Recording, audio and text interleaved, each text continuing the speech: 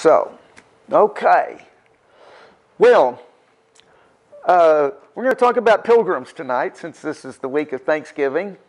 But it's not the Massachusetts kind of pilgrims that we're going to talk about. Turn in your Bible to 1 Peter chapter 2.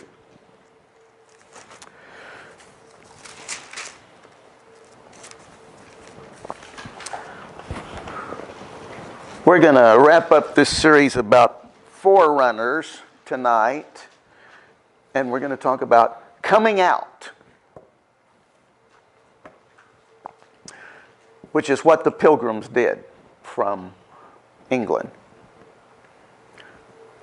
Let's start at verse 9. I'm going to read this passage here out of 1 Peter in the New King James Version.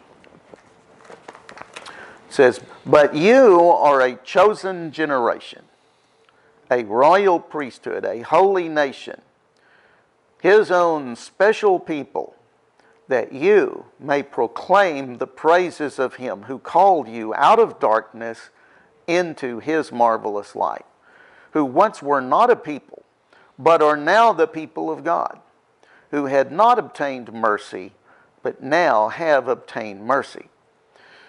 Beloved, I beg you, as sojourners and pilgrims, abstain from fleshly lusts which war against the soul, having your conduct honorable among the Gentiles, that when they speak against you as evildoers, that they may by your good works which they observe glorify God in the day of visitation." Okay, now, a lot is said there about God's intention for us, but I want to focus on Him calling us sojourners and pilgrims. The word sojourner, number 3941 in Strong's Concordance, literally means to dwell alongside, or it could be generally translated as a resident alien. Now, in our world, here in Texas, we have a lot of people from south of the border that are, you might call them guest workers. I mean, they are part of the infrastructure of the world here. They are working for crews, work crews. David works with some. And their citizenship status is varied, to say the least. But so, and their families are not here. Their families are somewhere else. They're making their money here, and they're sending it back to their families somewhere else. Well, that's a sojourner. I was a sojourner when I was in Europe studying music back in the 1970s. Now, you know, the way I did it, I went to all of their government offices and I got a carte de séjour, a sojourner's card, so that I was, you know, semi-official. But I was still, I was not a Frenchman. I was not a French citizen. And some of them really kind of were not entirely happy that I was playing the piano at the Windsor Hotel and getting paid for it, since I was not a French citizen. But hey, they weren't playing at the Windsor Hotel, so, you know, why should they complain? But see, I was a sojourner. It was understood. Now, I don't know, you know, when I went over there, I wasn't sure how long I was going to stay over there. And I wasn't over there even a whole year, and God told me to come back. He had some plans for me here. And now you know the rest of the story, as Paul Harvey would say. But point being, I was still an American, and I remember Thanksgiving Day, 1977, I had gotten word that the American Embassy, which since then the American Embassy in Nice has closed, and I'm not sure why they did that, but anyway, there was an American Embassy in Nice back in those days, and that they were going to have some special gathering, And so I went down there, and various Americans that were living in Nice all showed up at the plaza in front of the American embassy, and they read a proclamation from the president, and they played a recording of the Star-Spangled Banner. And I really teared up because it really was brought home to me. I was a stranger in a strange land, that I was not living in the country of my birth, and I was living in a culture where I didn't even really speak their language that well. I remember people telling me, well, you speak French like a 3-year-old. Well, that was a miracle in itself, because I didn't know any French when I went over there. I could just say, where's the bathroom? That was about all I knew how to say in French. So, and I could count to 10 maybe.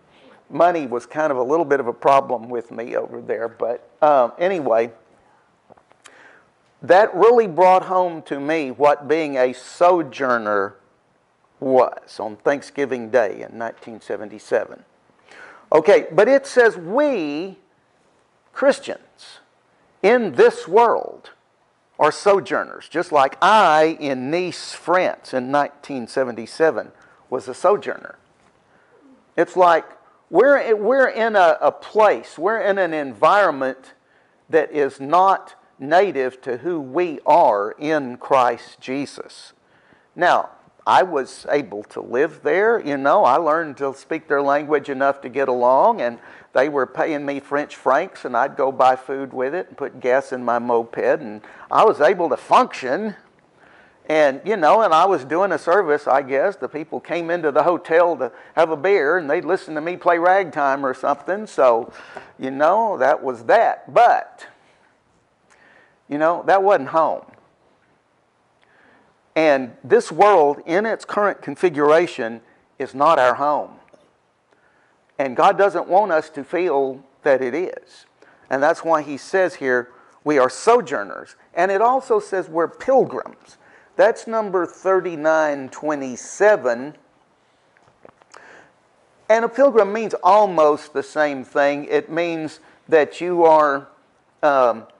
that you have made a home in some place other than where you came from. Yeah, I had a little loft off of Rue Simiez in Nice, and so that was, my address for a while.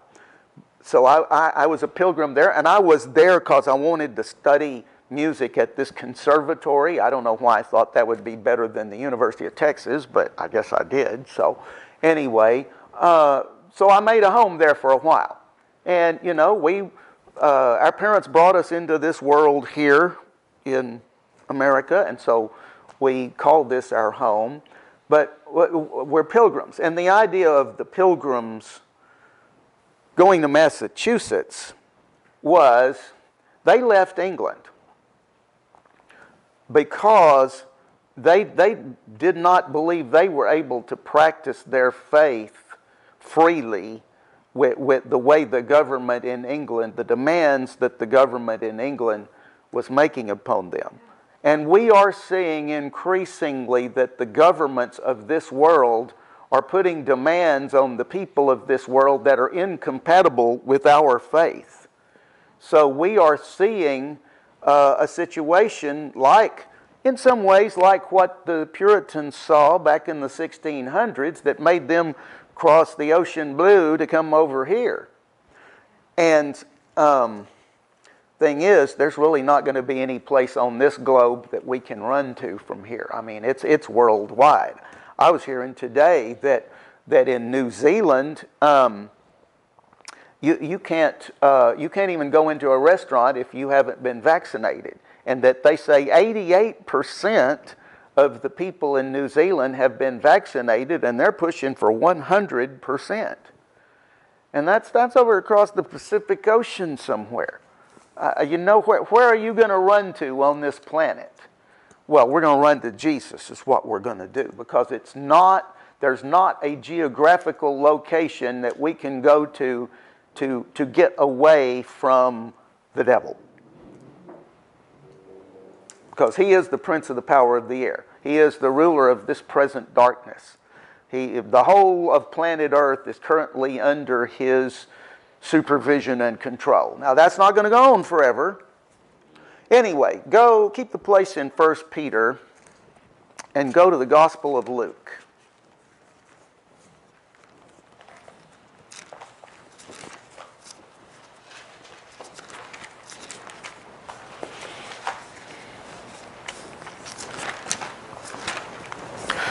Luke chapter 1.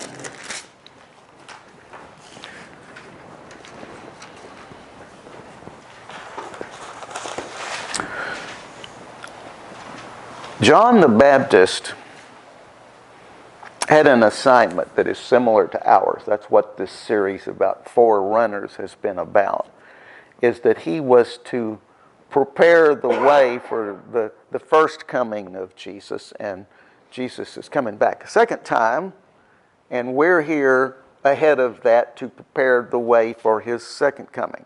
So that's why we're looking at John the Baptist that way. It's not that how things ended up with him is how they're going to end up with us, because he ended up getting his head cut off.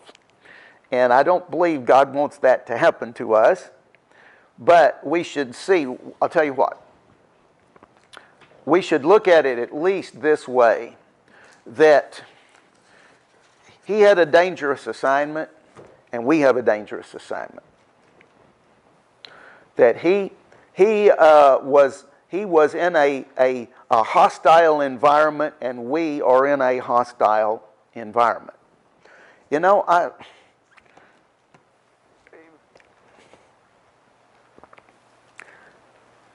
this is an unenviable task to sit in the role of a Christian leader and to tell my brothers and sisters in Christ the truth about the way things are. I mean, you're adults. You can do your own research. You can go on the internet, or you can pray. You can ask the Holy Spirit. You can read the Bible. You can find these things out for yourself. But at the same time, I'm sensing an unction from the Holy Spirit to give a solemn warning about the way things are in this world right now, because you're not really going to get that out there. In fact, you're not going to get that at a lot of churches. You're not going to get that at a lot of Spirit-filled churches. You know, you're going to get something to make you feel good and at peace with God. Okay? I'm not saying you shouldn't be at peace with God, or even at peace within yourself.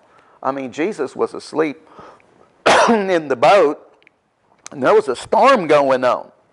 So we can be at peace. I'm not suggesting you to freak out.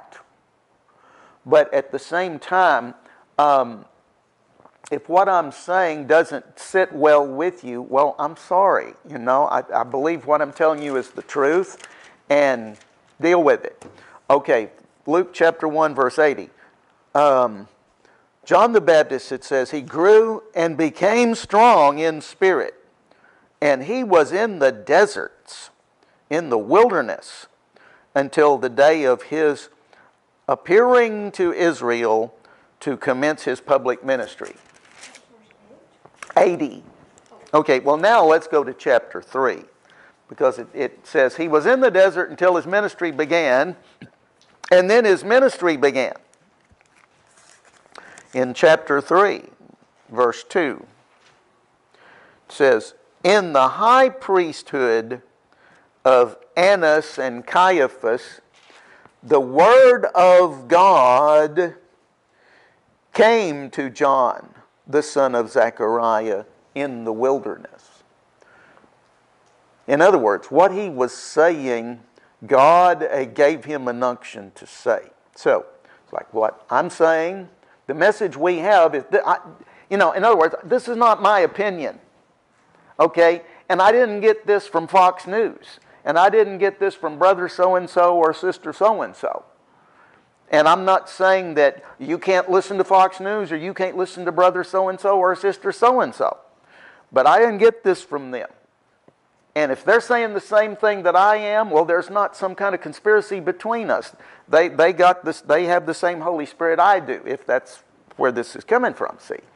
Okay, the Word of God came to John, the son of Zechariah, in the wilderness, and he went into the country around about the Jourdan, preaching a baptism of repentance, which means heartily amending your ways with abhorrence for past wrongdoing.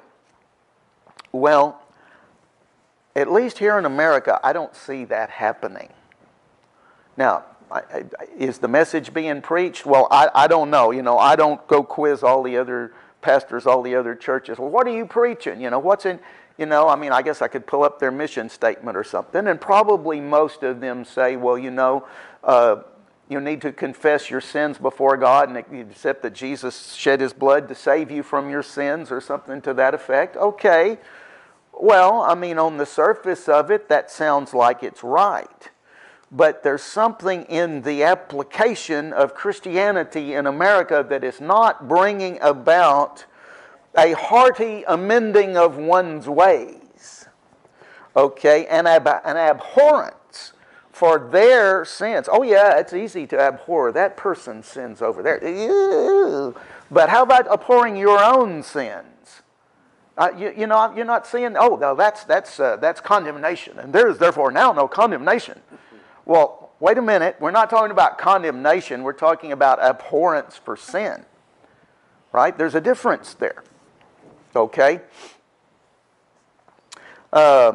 And forgiveness of sin. And I would say, if you're not really repentant, you're not receiving forgiveness of sin. I'm not saying that Jesus didn't forgive you. Yeah, he forgave you whether you receive it or not. All right, he did that 2,000 years ago. There's nothing else God has to do to forgive your sins.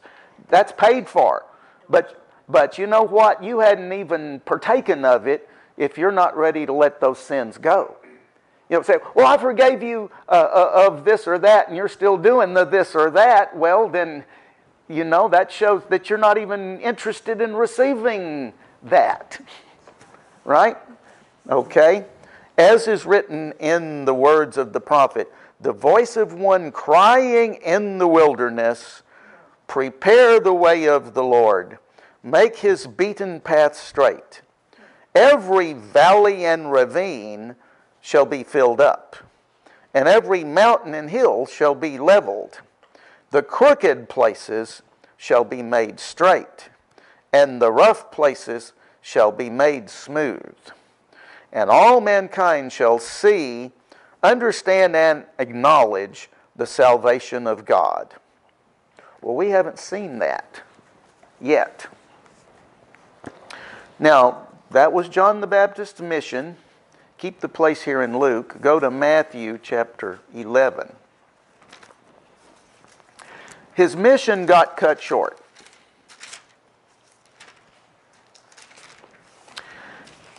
He kind of did some things that got himself in trouble that I don't think God really wanted to happen. And he ended up getting thrown in prison, and King Herod ended up having his head cut off. Well, that doesn't have to happen, but the threat of it was there, and I guess he just wasn't aware of how big of a threat that was to go hang around with people in power like Herod. Anyway, but here in Matthew chapter 11, verse 7, Jesus is commenting on John the Baptist, and he says that after the men went their way, Jesus began to speak to the crowds about John the Baptist. Said, "What did you go to the wilderness to see? A reed swayed by the wind? What did you go to see? A man clothed in soft garments? Behold, those who wear soft clothing are in the houses of kings." Now, he's making a couple of analogies here in verse 7 and 8 that illustrate fragility or softness, right? I mean, the reed shaken by the wind, that's not an oak of righteousness, is it? See? And okay, by him asking them this, he's pointing out something in their mindset that was wrong. In other words, in their minds, they thought that was a good way to be, would be to be a reed shaken in the wind, or to be, clothed in the soft velour, satin clothing. That was a great thing. And he was saying no. So those are the ways of the world. It's the way of luxury and the way of swaying whichever way the wind blows. That's not, God doesn't want that in us. He wants us, like I said, to be an oak of righteousness, not a reed not a cattail by a pond. Okay, verse 9. So, what did you go to see? A prophet? Yes, I tell you, and one that's out of the common, more eminent, more remarkable, and superior to a prophet. This is the one of whom it was written, I send my messenger ahead of you, who shall make ready your way before you.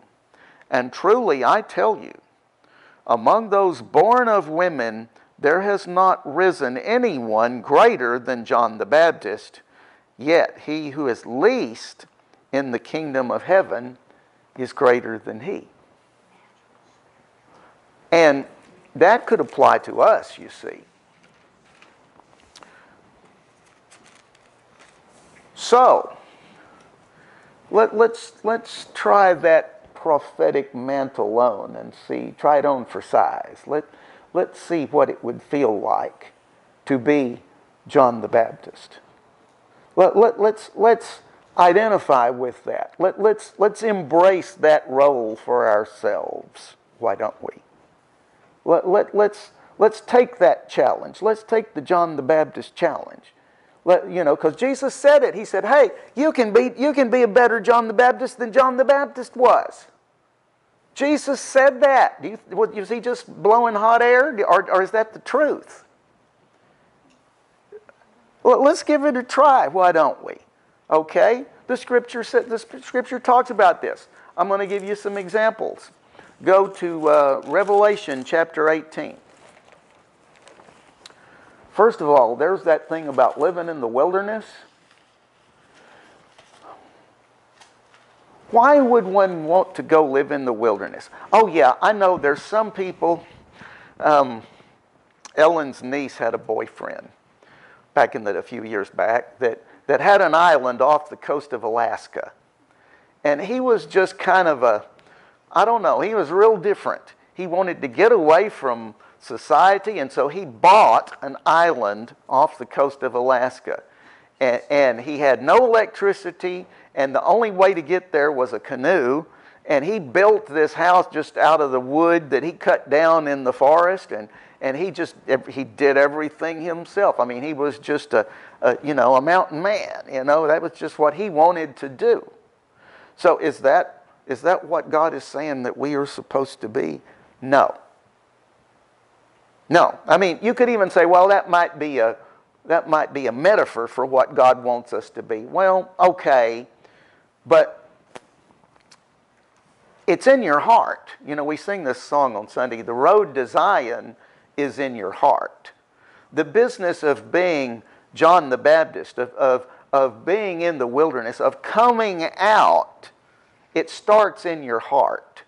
It starts where you are dissatisfied with the status quo. If you are not happy with the culture that you find yourself planted in the middle of. If you're happy with it, then you're not John the Baptist. And Jesus said, hey, just the most immature Christian that there is better off than John the Baptist. And John the Baptist came out. He came out of the culture. And he had a message saying, repent. Okay, here's the way it is. Here's the end time version of that. Revelation chapter 18, verse 1. Then I saw another angel descending from heaven, possessing great authority, and the earth was illuminated with his radiance and splendor. That's a big deal. Okay? And he shouted with a mighty voice, saying, she has fallen. Mighty Babylon is fallen. Now, Steve has talked about that on Friday night, and I think next time he ministers, he may have some more to say about it. But she has become a resort and a dwelling place for demons torments. A dungeon haunted by every loathsome spirit, the abode for every filthy and detestable bird. And remember, Babylon is a metaphor for the world and its systems. Got some things to say about that here in a moment, but let's go on. For all nations have drunk the wine of her passionate unchastity, and the rulers and leaders of the earth have joined with her in committing fornication, and the businessmen of the earth have become rich with the wealth of her excessive luxury and wantonness. That's why Jesus was saying, hey, you're not going to find a John the Baptist wearing the rich clothing, right? And then I heard a voice from heaven saying, come out of her, my people, so that you may not share in her sins, neither participate in her plagues. Can you say COVID? For her iniquities, her crimes and transgressions are piled up high as heaven, and God has remembered her wickedness and her crimes and is calling them up for settlement. Revelation chapter 12. This here in Revelation 12 actually goes with that admonition in Revelation 18 to come out. See, remember, the book of Revelation is not in chronological order. So it might talk about something in chapter 18 that it talks about in chapter 12, that it talks about in chapter 6, and, it's topical. Okay, and the topic we're talking about here is coming out. Right? Okay, Revelation 12, a great sign appeared in heaven, a woman clothed with the sun, with the moon under her feet, with a crown like garland of 12 stars on her head. She was pregnant, and she cried out in her birth pangs, in the anguish of her delivery. And then another ominous sign was seen in heaven.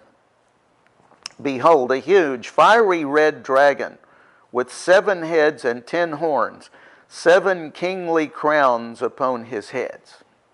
His tail swept across the sky and dragged down 1/3 of the stars, flung them to the earth. And the dragon stationed himself in front of the woman who was about to be delivered, so that he might devour her child as soon as she brought it forth. Well, there you have a picture of the Church of Jesus Christ in this world today.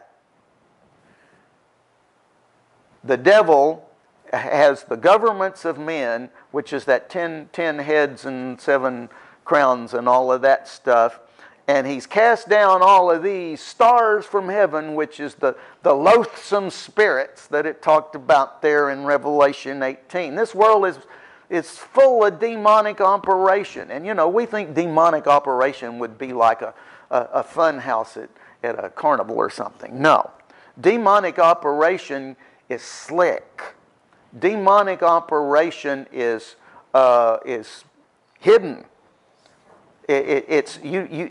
When it's done right, you won't even know it's going on until everything just falls apart. So how did that happen? Well, the devil was in the details. Okay, this is where we find this is current events right here. We're seeing in Revelation 12, 1 through 4.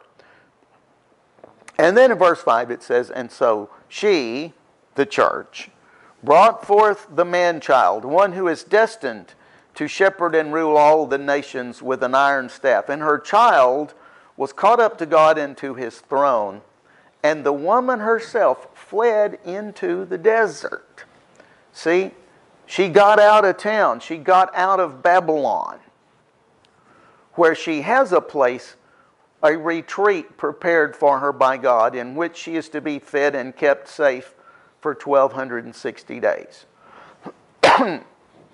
Now, I'm not saying that there is not a literal, tangible fulfillment for that verse. There is. I don't think that I could say it's just one place. But see, it's not, again, we're not talking about place here. We're not talking about geography. We're talking about a spiritual reality that we find ourselves in right now. And sooner or later, we're going to have to leave the system if we're going to be protected and kept safe by God. We're going to have to divorce ourselves from this world. We're going to have to get where this world and its systems do not control us, do not control our decisions or our behavior.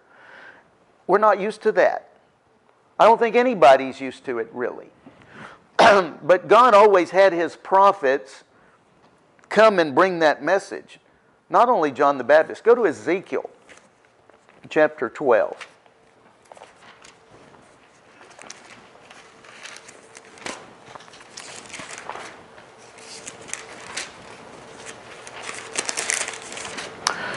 Ezekiel 12, verse 1.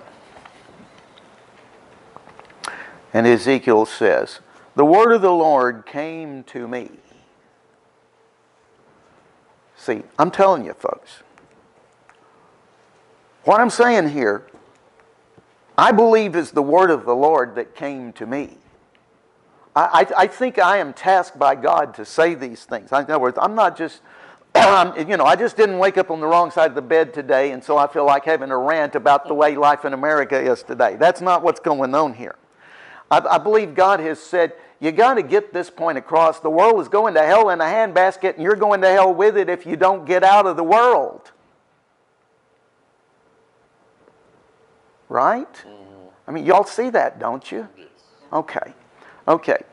The word of the Lord came to me saying, "Son of man, you dwell in the midst of a house of the rebellious, who have eyes to see and see not, who have ears to hear and hear not, for they are a rebellious house.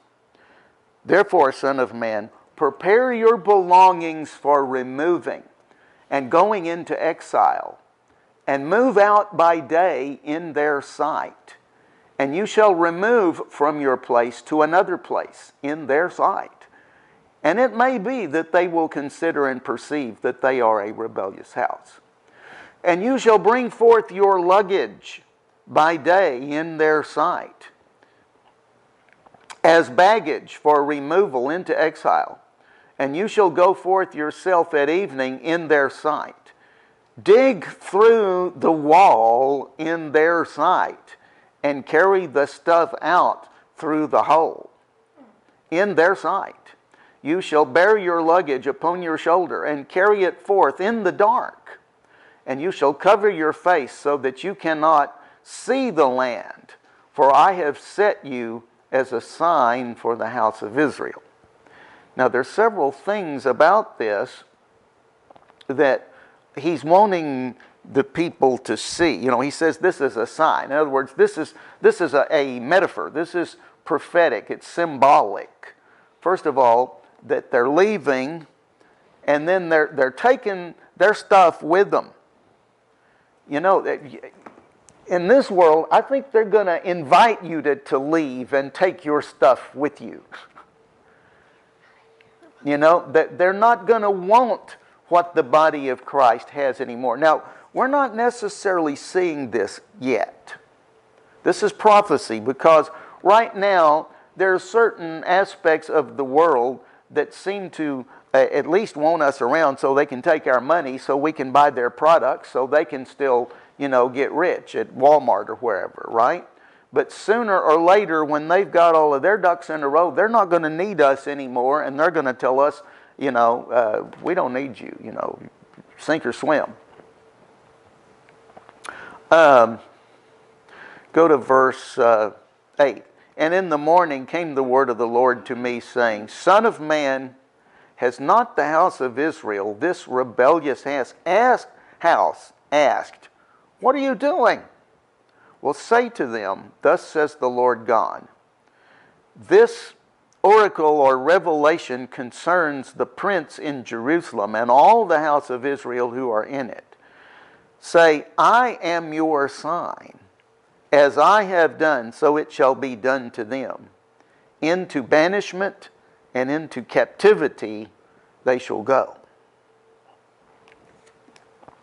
You can either flee to the wilderness where you will be fed and kept safe, or else you can be stuck in the in the midst of the town where there's chaos going on, and you're going to be running for your life, and you're going to be eating out of trash cans, because the world system is not going to feed you. That is, unless you take the mark of the beast, and then you're damned eternally. What a choice. Seriously. Isaiah chapter 52. Verse 11. Depart, go out from there. Touch no unclean thing. Go out of the midst of her. Cleanse yourself and be clean, you who bear the vessels of the Lord. See, we bear the vessels of the Lord. We are the vessels of the Lord, right? You are a temple of the Holy Spirit, it says in 1 Corinthians, right? So you are the vessel of the Lord. So in your thinking, in your heart, you come out of the world so that your body, your life is spared. That's what he's telling you here. It says, for you will not go out with haste, nor will you go in flight. Now, in Revelation 12, the woman is going to go out in haste, and she is going to go out in flight. But see, we don't have to go out that way. We can go out as the man-child. It's like we've got that settled already, and if you've got it settled already, then God takes you on a business trip up to heaven and says, hey, I've got a new assignment for you. And he downloads you with that assignment and said, now you go back and you teach those other Christians who hadn't got what you got to get ready, because Jesus is coming back and everything is going to be different. Everything. Okay? For you will not go out with haste, nor will you go by flight, for the Lord will go before you. The God of Israel will be your rear guard. Okay, Hebrews chapter 13.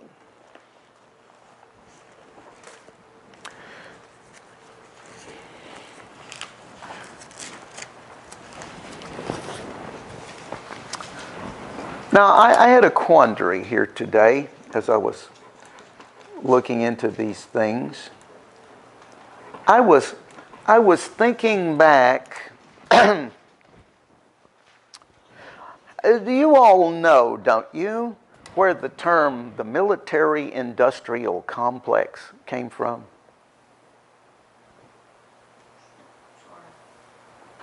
Okay, it came from President Dwight Eisenhower. In his farewell address, his last speech in office before John F. Kennedy became president in 1961. And he warned the American people about the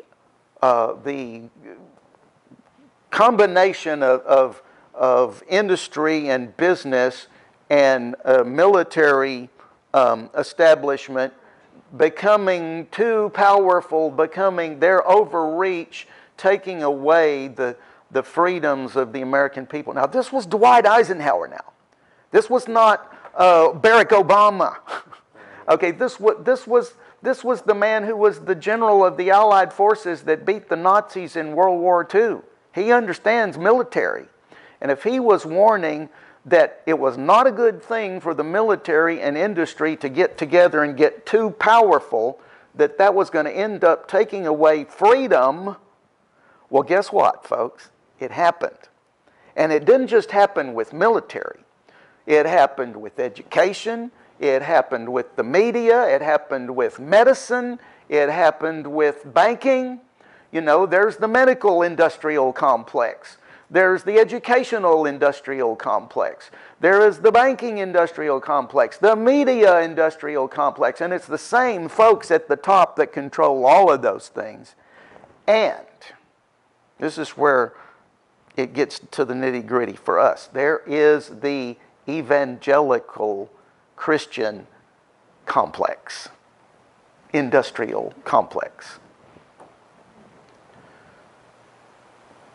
There are those that are funding what the church does worldwide, and it's like, well, yeah, they're spreading the gospel. Well, that's the excuse given, and you know, God will take advantage of any opportunity He has to save people. Make no mistake. But that doesn't mean that everything the church has endeavored to do is because God wanted it done. A lot of it is done because the industrial complex who wants to control the military, wants to control banking, wants to control education, they want to control the church because they have an agenda to control the world. And they're going to fold the church into that world control just like they control the military, or just like they control universities or Hollywood.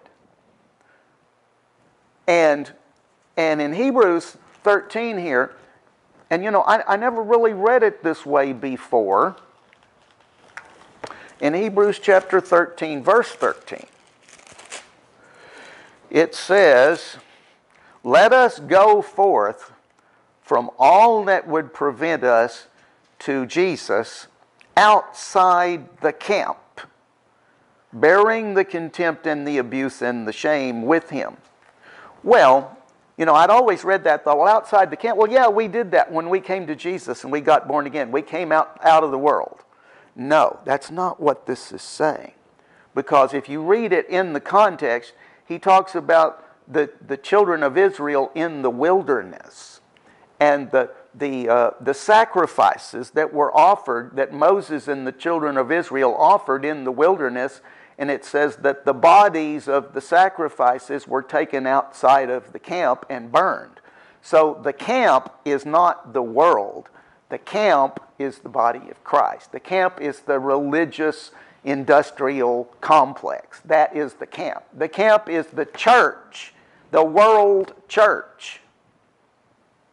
That's the camp he's telling us to come out of. And it's not just the Pope, and it's not just the Baptists or the Methodists.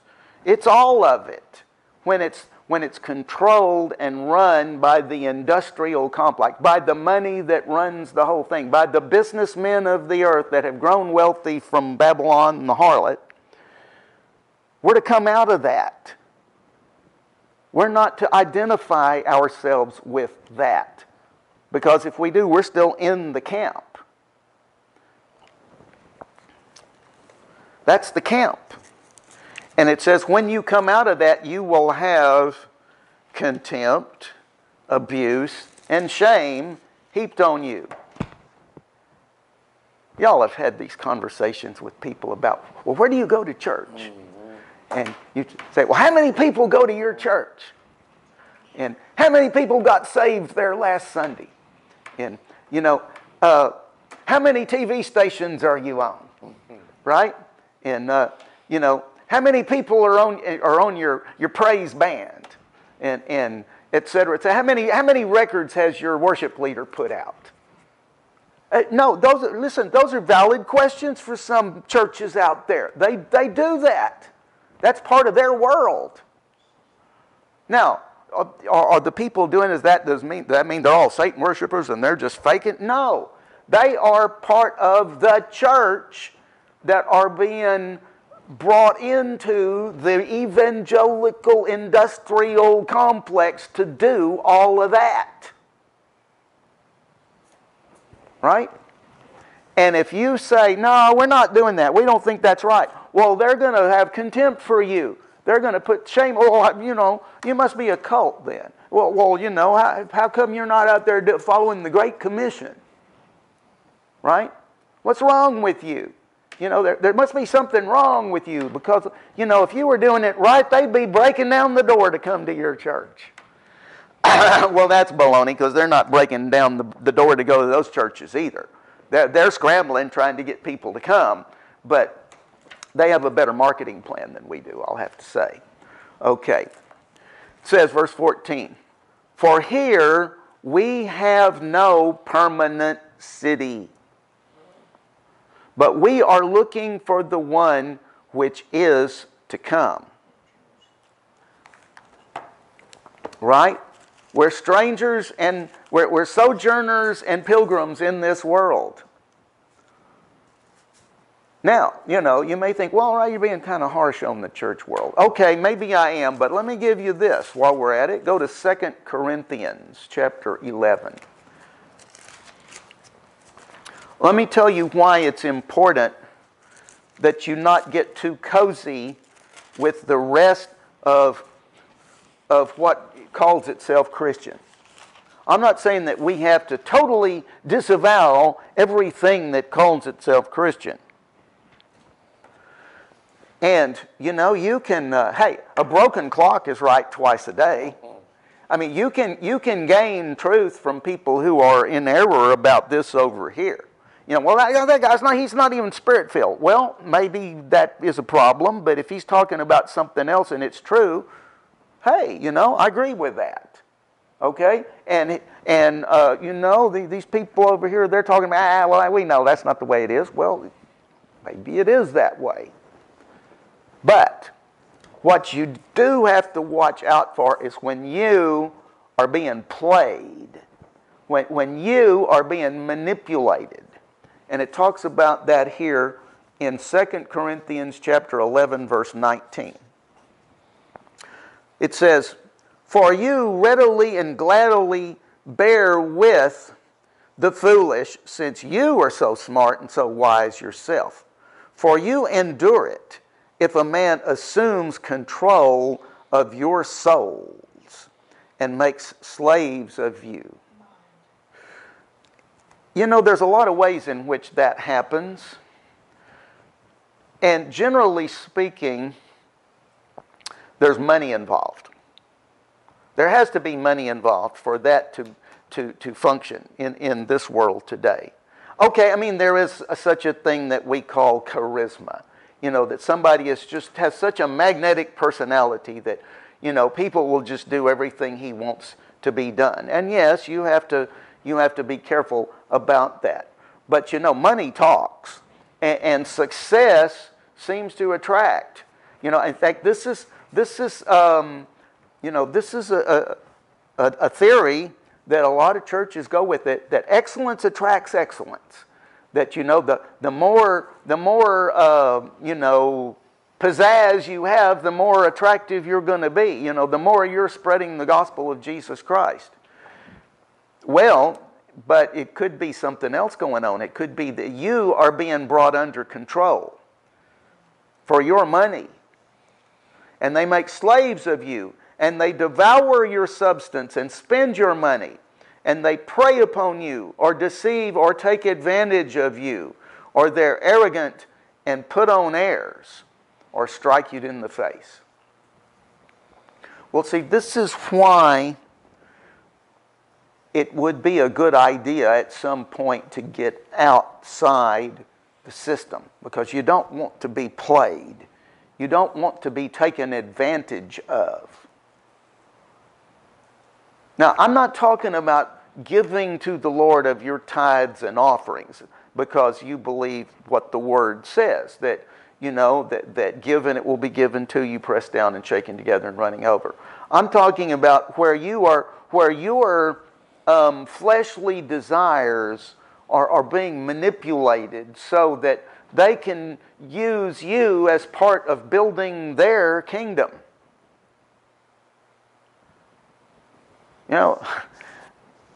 Romans 8 doesn't have much of a kingdom. I won't say we don't have any at all. We're not just paupers out there on the street. But it's piddly compared to most of what is called church in America today. And I've come to realize that that's not something to be ashamed of. Go to Galatians chapter 4.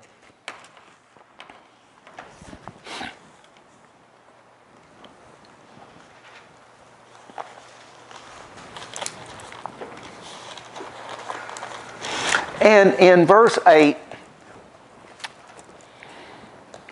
it says, "At the previous time, when you had not come to be acquainted with and understand and know the true God, you Gentiles were in bondage to gods who by nature could not be gods at all. Well, of course, the Greeks had all the, their whole pantheon of gods, Bacchus and Zeus and Apollo and Diana and all of those, right?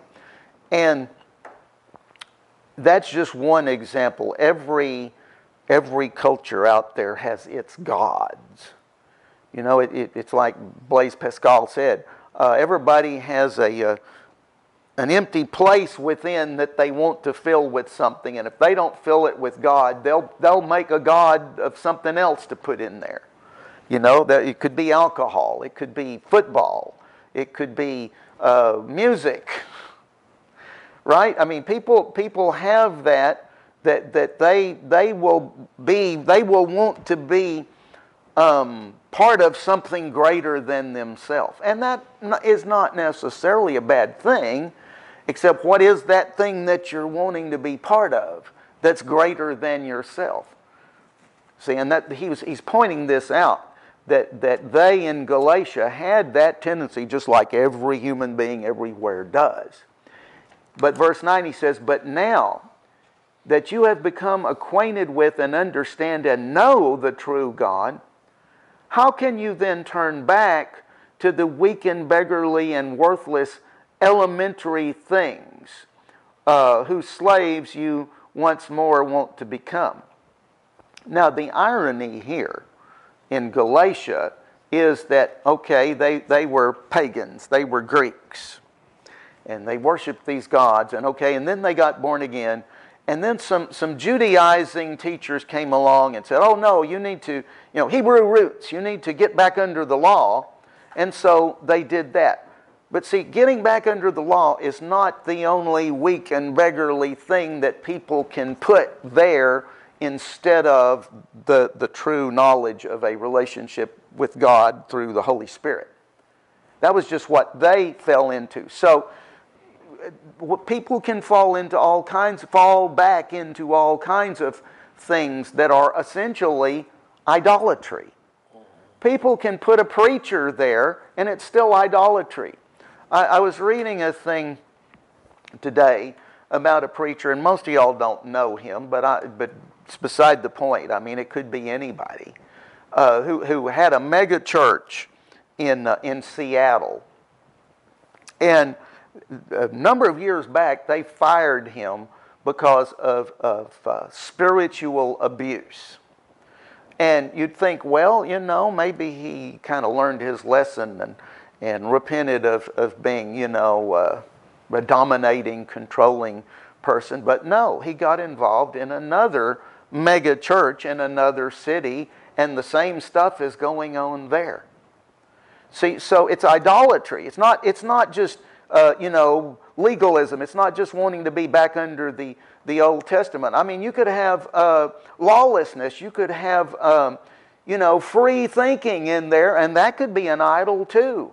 Anything that you have there that is taking the place that God should take, this applies. And see, it's an indication, if you read in the context of Galatians 4, it's an indication of being immature. Immature Christians are going to do this. It says in verse 3, it says, when we were minors, we were kept as slaves under the rules of ritual and subject to the elementary teachings and systems of external observances and regulations. And, to some extent that is unavoidable. We were taught, well, you should confess the word. If you're sick, you should say this. And, when you're, if your back hurts, then you should put your legs out there and ask somebody to lengthen them or something. It's, well, this is how you do it. And we didn't know any better, so okay, that's how we did it. And God came through for us, didn't He? But if you just want to stay there, and then you just want some other minister to tell you what you're supposed to do, you are an immature Christian. And you are going to be taken advantage of. You are going to be played by the evangelical industrial complex. and you're going to end up running from the Antichrist in this world. You may not even find your way into the wilderness. You may not even believe there is a wilderness to go to. Right? Just saying. Luke chapter 21.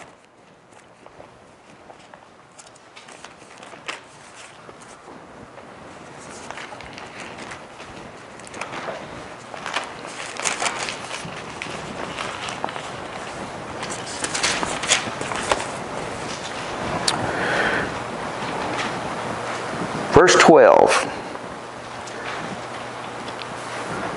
Previous to this, they will lay hands on you and persecute you, turning you over to synagogues. That's a religious gathering place.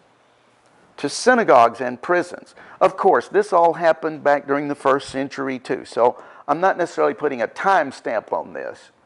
But let's see what Jesus says about this. Synagogues and prisons, and you will be led away before kings and governors for my name's sake. Well, yeah, they hauled Peter and James and John and Paul before governors and kings and whatnot. Well, okay, they did, and that happened back then. But see, it's the situation and not just the timing that we're looking at here. It says, this will be an opportunity for you to bear testimony. Resolve and settle it in your minds, not to meditate or prepare beforehand how you would make your defense or you will answer. Yeah, I mean, that would be my temptation. Well, suppose they did haul me before Judge Clay Jenkins. What would I say? It's like, well, you know what? You probably can't think through that one. You're probably just going to have to depend upon the Holy Spirit. And that's what he says. Resolve and settle it in your minds, because I myself will give you a mouth and such utterance and wisdom that all your foes combined will not be able to stand against or to refute. You will be delivered and betrayed even by parents and brothers and relatives and friends. And some of you they will put to death. And they did. Still happens. You will be hated by everyone because you bear my name and for its sake. But not a hair on your head shall perish by your steadfastness and patient endurance. See, verse 19 tells you how verse 18 is going to happen. Is we've got to be patient and we've got to have steadfastness. We can't be a reed shaken by the wind. We can't be in soft raiment. We're going to have to be tough. Our spiritual life is going to have to be steadfast. And it says, by that you will win the true life of your soul.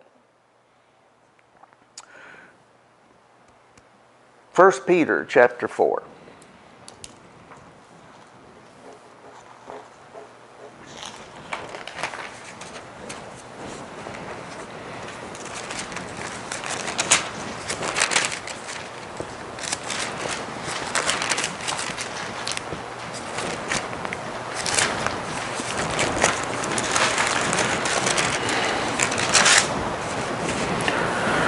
Verse 12, Beloved, do not be amazed and bewildered at the fiery ordeal which is taking place to test your quality, as though something strange and unusual and alien to you and your position was befalling you. Now that can take a lot of different forms. Now, in the context here of these verses and in the context of what I've been talking about tonight, we seem to be talking about persecution, I guess I would say. But the point I'm making is that we go through trials in this life. There's stuff that's hard to deal with and hard to bear. It's not all fun and games. It's not easy. We are confronted with things that are difficult. And he's saying here, don't let the devil tell you that there's something wrong with you and that's why all of this stuff is happening. Keep the place here and go to John chapter 15.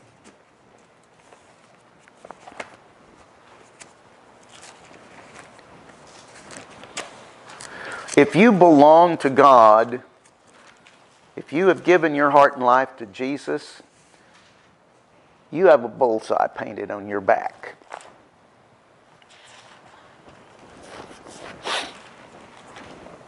That's a good thing, because otherwise the devil would have you in his net. You know, he'd be hauling you in like a fish. John chapter 15 verse 18 says, if the world hates you, you know that it hated me before it hated you. If you were of the world would love its own. Yet because you are not of the world, but I have chosen you out of the world hates you. Right? Okay, so he's said it's going to be that way. So even if our trials don't have anything to do with persecution, they're still training us to be hardened to difficulties. 1 Peter chapter 4, verse 13. And insofar as you are sharing Christ's suffering, rejoice, so that when His glory is revealed, you may also rejoice with triumph. And if, verse 14, and if you are censured and suffer abuse because you bear the name of Christ, blessed are you, happy and fortunate to be envied, because the Spirit of God, the Spirit of glory, is resting on you. On your part, on their part, He is blasphemed, but on your part, He is glorified. Verse 17. For the time has arrived for judgment to begin with the household of God. See, it's been going on. I mean, it's been going on since the first century. This is kind of my point here. The things that Jesus talked about there in Luke 21, they started then and they've carried right on up until now. So the trials we're going through, it's just an unbroken line from the first century until now. You know, and the devil wants to tell you that, well, you know, you just missed out. You're just messed up. Everybody else is going the right way and you just got left behind. Well, that's garbage. What you're going through is what the church goes through and what Jesus said the church is going to go through. It's part of our walk, in other words. See, you're not going to hear this everywhere.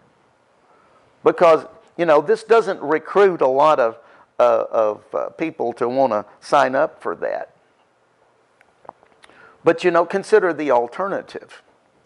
You're gonna let the devil be your master. You're gonna do what he says, and you'll end up taking his mark and going to hell forever. No. Now, see, that requires some faith. That requires some getting out of the present here and now physical realm and being able to see beyond what your senses tell you, to realize that there is a higher, greater spiritual reality that everybody is actually a part of, whether they realize it or not. The time has arrived for judgment to begin at the household of God. And if it begins with us, what will be the end of those who do not respect and believe or obey the good news of the gospel? And if the righteous are barely saved, what will become of the godless and the wicked? You know, this is so different than the perception that you could have if you just walk into Walmart or you just go anywhere in public, you know, and everybody's just going about their business, and, you know, people are buying this and they're putting gas in their car and they're listening to their earbuds or they're doing whatever they're doing, and it's like everybody's just going their merry way. And it's like, you know, and we're under attack from the devil, and it's like, you know, it makes you feel like you're an alien. It makes you feel like you're a sojourner. It makes you feel like a pilgrim. It makes you feel like, hey, I don't belong here. Well, duh! That's the whole point. You don't. We're not supposed to fit in here. We're a square peg trying to be crammed into a round hole. That doesn't work. You're going to get your arms cut off trying to do that. Okay? Verse 18. Therefore, those who are ill-treated and suffered in accordance with God's will must do what is right and commit their souls as a charge to the one who created them and will never fail them. We're going to get through this thing. We're going to be, one way or the other, there would be no reason, there would be no trial, nothing, no government edict, no mandate that could keep us from being prepared, for going to that place that's prepared for us where we're fed and kept safe. There is nothing the devil can do to keep that from happening. Except us just not going there. Except us just not saying, oh, well, I don't want to do that. I mean, I'm comfortable here. Think about the Jews in Europe in the 1930s. Or even before that. I mean, anti-Semitic persecution of the Jews didn't start in the 1930s, but it kind of reached a crescendo under Hitler and under Stalin too. But point being, the handwriting was on the wall, and if they had any awareness of what was going on, the right thing to do would have been to get out of Europe. But no, they were comfortable there. They had a good life. They had businesses, and they were well-respected citizens in their community, and they had lots of money. And so they didn't want to leave Europe. So they ended up in Auschwitz and Dachau and some of these other places, naked, gassed in a gas chamber, and their bodies burned. See, that's the way the world system does to you if you let it. And that does not have to happen to us. There's some voices out there in the body of Christ. Oh yeah, martyrdom is the greatest thing that can happen to you. Well, okay, those that are martyred, it says they will rule and reign with Christ too. But that's not the only way you get to rule and reign with Christ. The man-child wasn't martyred. The man-child, it says, he was caught up. He was harpazoed. He was snatched away from the situation. God can snatch us away from bad situations.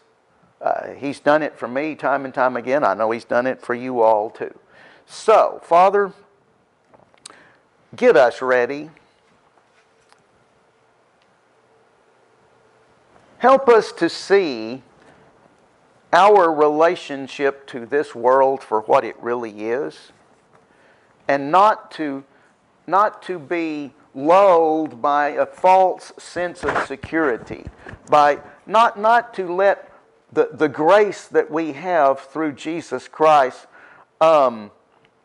convince us that we don't have to come out of this world's systems, or that we don't have any responsibility to seek you in a deeper, more profound way. And help us to recognize when we're being played by the church system and by all of the world systems, all of the industrial complexes that are out of there. Because we know that's your intention. And you said that you would do that work in us right up until the day of Jesus' return. And we want that work to be done. And so I say, Lord Jesus, even so, do it. And we'll give you the praise and glory in Jesus' name. Amen.